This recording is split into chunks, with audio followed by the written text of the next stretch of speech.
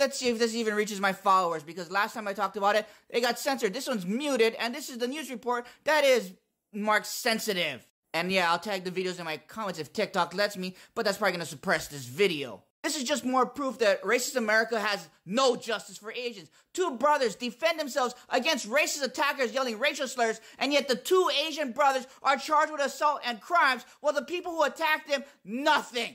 Why? Because racist America has allowed people to attack Asians, if you haven't noticed, since COVID times. And yes, there was a protest by the Asian community outside the DA's office. But face it, America's never cared about Asians. Never have, never will. And we keep taking the high road, believing that America would do something about it and be this moral high ground that they never were.